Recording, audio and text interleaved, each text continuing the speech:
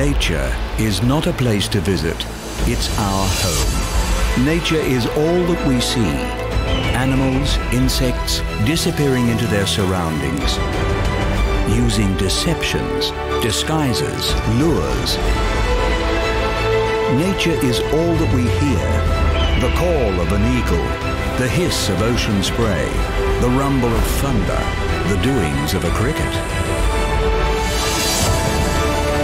The wonderful beauty of nature, the crucial, fragile affinity between animal life and their environment. All of this is World of the Wild.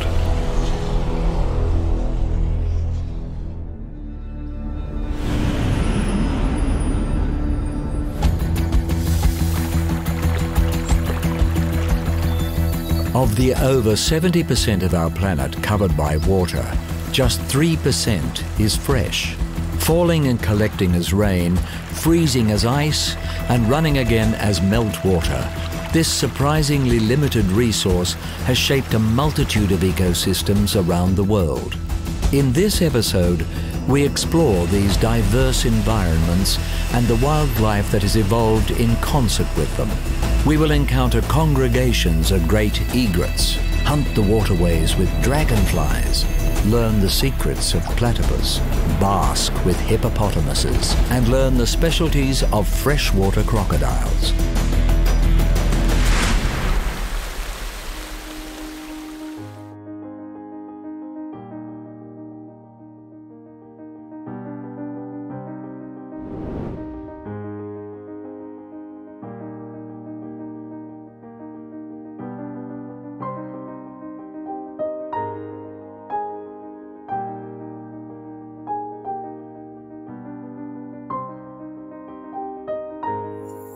A widely distributed species, the great egret is an elegant yet customary presence in tropical and temperate freshwater ecosystems throughout the world.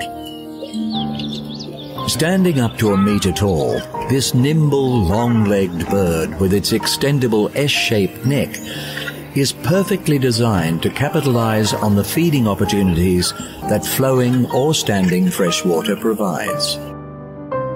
For egrets, freshwater environments offer the perfect hunting ground. Feeding on fish, frogs, aquatic reptiles and insects, they slowly patrol the shallows, waiting for prey to come within striking distance of their blade-like bill. Once speared, the meal is swallowed whole. But egrets are not always at the top of the food chain and must remain vigilant if they are to stay off the menu themselves.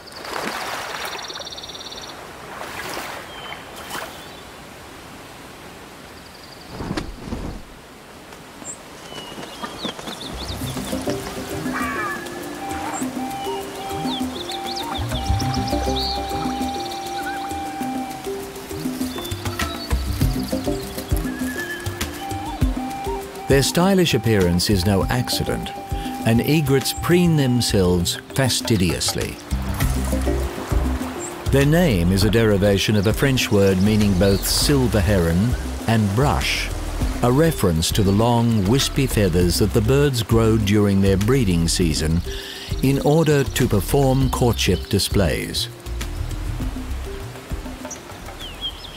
Breeding season draws egrets, as well as other water birds, into large congregations around the waterways.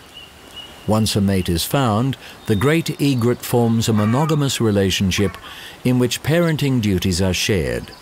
Both sexes construct the nest, a platform of sticks above the water that they will depend upon in order to provide for their young. Even abundant freshwater systems can experience lean times, and dense nesting populations can stretch limited resources even further. For the egret, if the parents cannot deliver sufficient protein to their chicks, aggression in the nest is common. With hatchlings turning on each other, deaths often occur, with the dominant chicks surviving to receive a greater share of whatever food their parents can bring in. A partially migratory species, egrets in the northern hemisphere will join other freshwater birds and fly south to avoid the colder winters.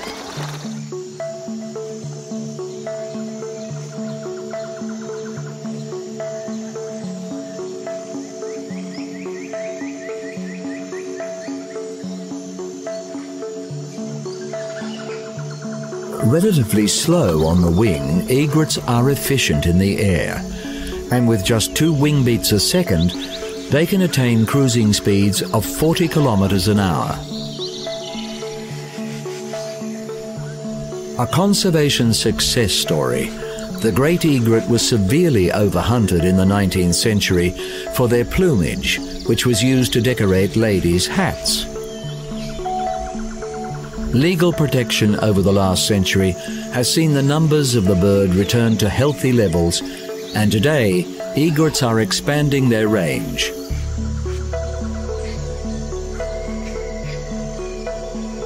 While habitat loss is a serious concern to many freshwater species, the great egret appears more comfortable with the human presence and is frequently found in urban bodies of water, demonstrating that this glorious bird is here to stay.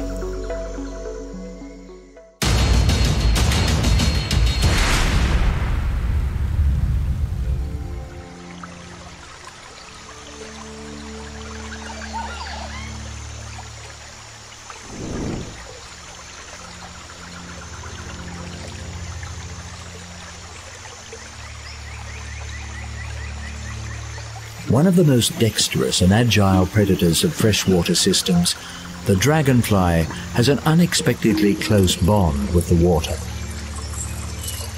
With an estimated 5,000 species spread across every continent except Antarctica, there is no shortage of variety amongst these dazzling insects. Their common features include a heavy body supporting 2 pairs of wings, a long, slender abdomen, and massive, complex eyes that provide incredible vision to assist in both hunting and avoiding predation. But while dragonflies are most commonly known in their winged adult stage, this is only a small part of their life cycle, lasting just a few days or weeks. The vast majority of the dragonfly's life, up to several years, is spent in the water, hidden from view as aquatic larvae.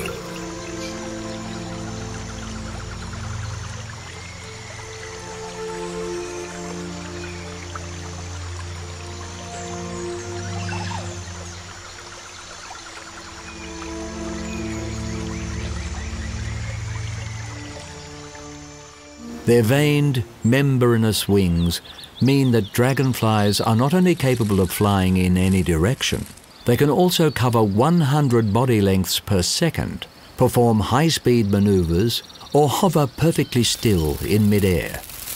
Their flight is so specialized that they will only eat prey caught on the wing. And consuming as much as 1/5 of their body weight per day, dragonflies play an important role in controlling freshwater insect populations such as mosquitoes. But dragonflies are not the only predators around the waterways, and within a spider's web, their short lives as adults can come to an even earlier end.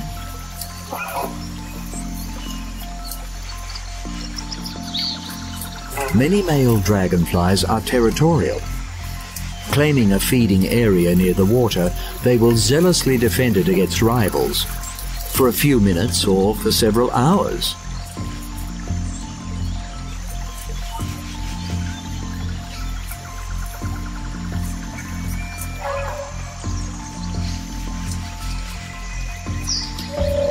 As cold-blooded creatures, dragonflies need to maintain their flight muscles at a suitable temperature, and waterside plants allow them to bask in the sun while surveying for prey. When a female is drawn into a male's territory, a uniquely choreographed mating ritual can commence. Often occurring in mid-flight, the male grasps the female by the head while she curves her abdomen to create a heart posture and receive his sperm. Egg-laying then takes place. sometimes with the couple still attached. Depending on the species, the female may deposit her eggs directly in the water or inject them into certain aquatic plants for incubation.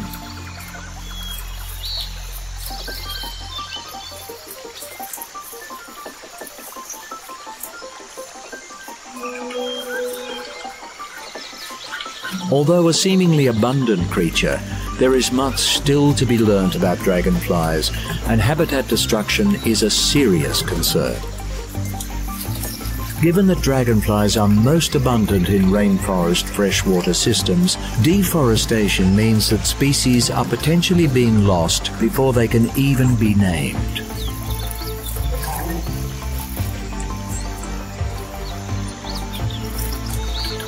As with so many animals in the natural world, the best policy to preserve them is to preserve the environment they depend on.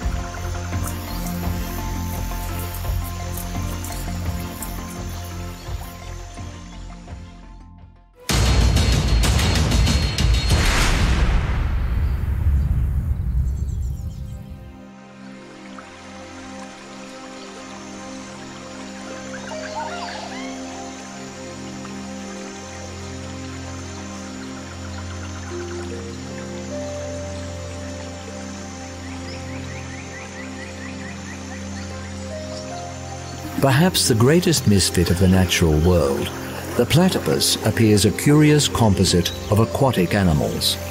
But this mysterious creature is, in fact, a highly successful freshwater specialist. From cold alpine rivers to tropical rainforest streams, the platypus is endemic to eastern Australia and occupies a varying range of freshwater habitat here. Part duck, part beaver, part otter, it is such an unlikely creature that when scientists first studied a specimen in the 18th century, it was deemed a hoax. One of only 5 species of egg-laying mammals, or monotremes, a platypus's unusual adaptations are precisely the reason for its success in its freshwater environment. Covered in dense brown fur, the platypus's waterproof coat traps an insulating layer of air against their body to maintain a constant temperature. Webbed feet aid in swimming and maneuverability through the water. And their beaver-like tail is used to store fat reserves to see them through times when feed is scarce.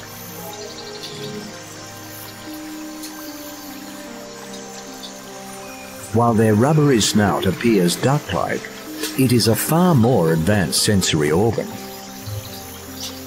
Closing their eyes and nostrils during their dives, platypus do not hunt by sight or smell, but through electroreception. Sweeping their bill from side to side, they detect the faint electric fields generated by their prey. Even in the murkiest conditions, platypus are able to locate and dig out their quarry, storing it in cheek pouches before returning to the surface to eat.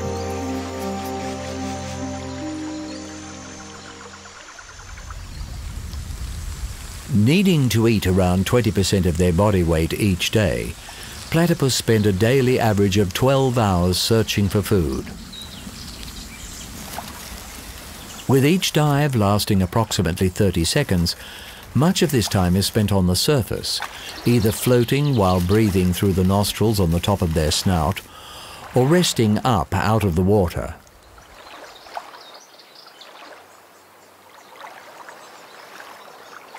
Another of the platypus's many oddities is the fact that males are venomous, a rare trait amongst mammals. Capable of injecting a powerful toxin through the spurs of their hind feet, the purpose of this adaptation remains a mystery. The fact that females lack this attribute leads researchers to speculate that it may be used during breeding season as males fight each other to secure mating privileges. Today, their greatest threat is habitat degradation. particularly through damming and irrigation of the waterways. A retiring and elusive animal, platypus numbers are hard to establish. But what is certain is that healthy waterways are key to maintaining healthy populations.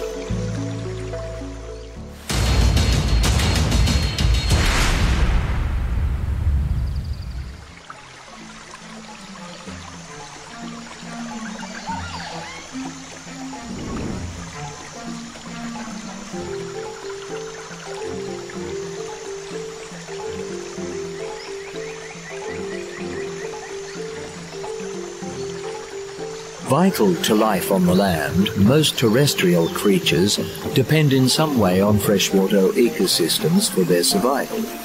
In Africa, one land animal has taken this relationship to the extreme: the hippopotamus.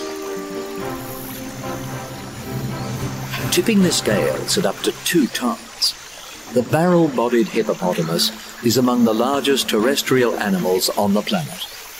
With a diet made up entirely of grass, during the cool evenings and nights of sub-Saharan Africa, the hippo spends hours grazing on land, travelling up to 10 kilometres from the water in single-file pathways. Their feeding sessions can wear muddy tracks into the landscape.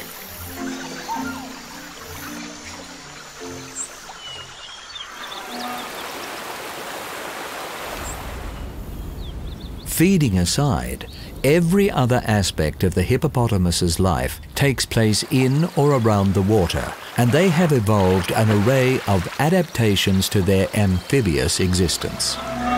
With eyes, ears and nostrils situated on top of their skulls, the hippopotamus is able to keep these sensory organs above the waterline while the rest of the body is submerged. Although their thick, hairless skin secretes a natural sunscreen, hippos depend on the water to regulate their body temperature and will spend 16 hours a day within it, socializing in large herds presided over by a territorial bull.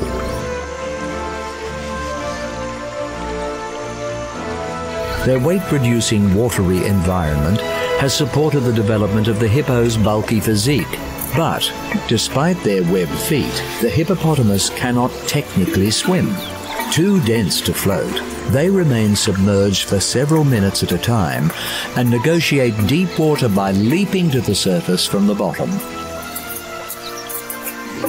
Unperturbed by their lack of buoyancy, hippos are so comfortable in the water that they can sleep beneath the surface, automatically rising to breathe without waking. The sheer size of adult hippopotamuses affords protection from almost all predators in their freshwater habitat. Individually, crocodiles are often forced from hippo-occupied areas.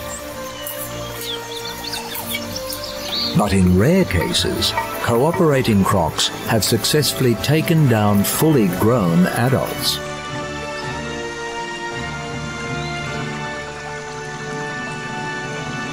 Aggressive animals, hippos do the most damage to themselves. Starting with a yawning threat display, males will often compete for dominance of a herd, inflicting significant injuries as they progress to fighting with their enlarged canines.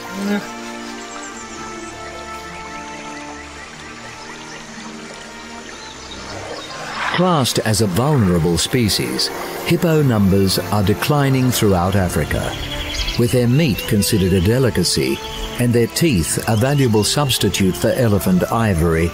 Poaching is a major concern.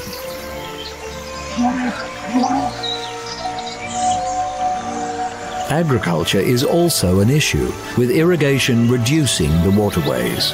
Conservation efforts targeting illegal hunting and habitat preservation are slowing the decline, but more is required to ensure the future of this extraordinary creature.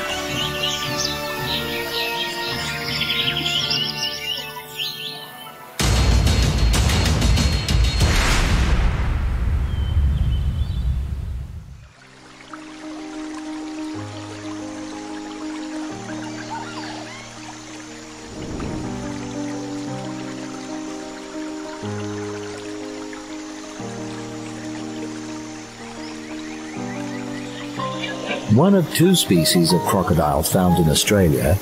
In order to survive here, the smaller freshwater crocodile has adapted to a more specialized freshwater existence.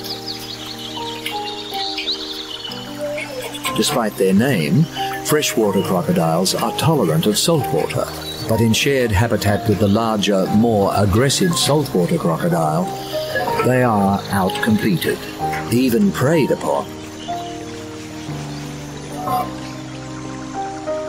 And while their saltwater cousins are more widely distributed throughout the world, freshies are endemic to northern Australia and have evolved to occupy more peripheral freshwater environments. A modestly sized species of crocodilian, male freshwater crocodiles rarely grow longer than 3 meters and weigh around 70 kilograms.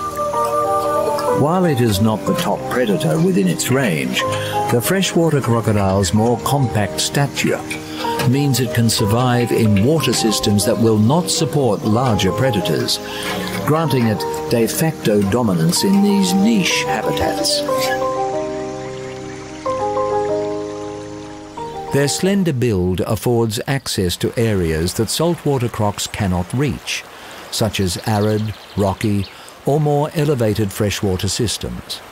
And because freshwater crocodiles are relatively sociable, they can live within these environments in large groups.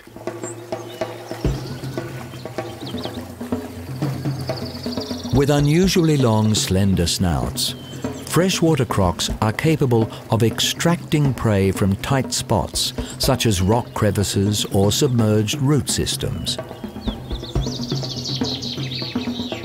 With smaller, sharper teeth than saltwater crocodiles, freshies tend to target smaller prey and will feed on just about every bite-sized creature their freshwater environment has to offer, particularly frogs and insects.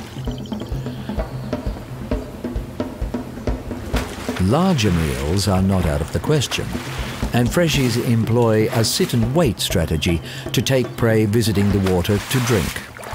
Even bats skimming the water's surface are vulnerable to attack from this opportunistic predator.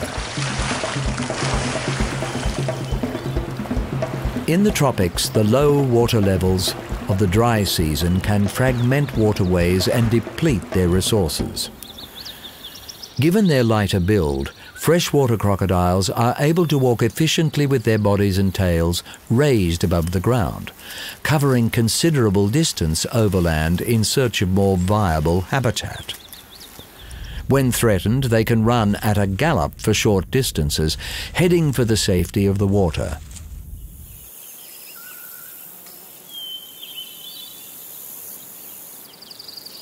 Legally protected within their range, freshwater croc numbers are nonetheless declining due to an introduced species of frog. Cane toads were deliberately released in Australia in the 1930s, in a failed bid to control cane beetles within sugar plantations.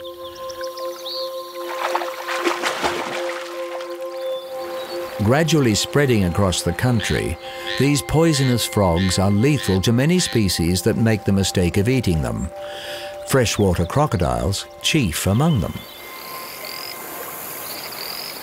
With the frogs all but unstoppable, it is hoped the crocodiles are learning to avoid this invasive threat.